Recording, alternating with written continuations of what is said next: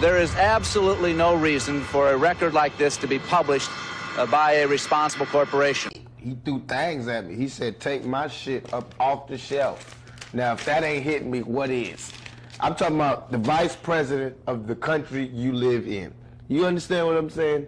That'd be like if the prince said, so I mean, goddamn, the vice president talked about me, a young nigga from the hood. He know me, he want my shit up off the shelf.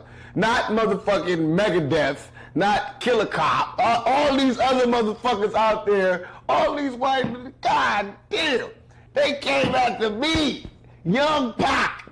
You know why? Because my shit is different than the next man. My shit be telling niggas to off these old punk motherfuckers. My shit talk about swinging back. They know the difference between mine and the next man. So that's why they came after me. But bust this though. Thug life is my revenge on all that. That's all I'm gonna say.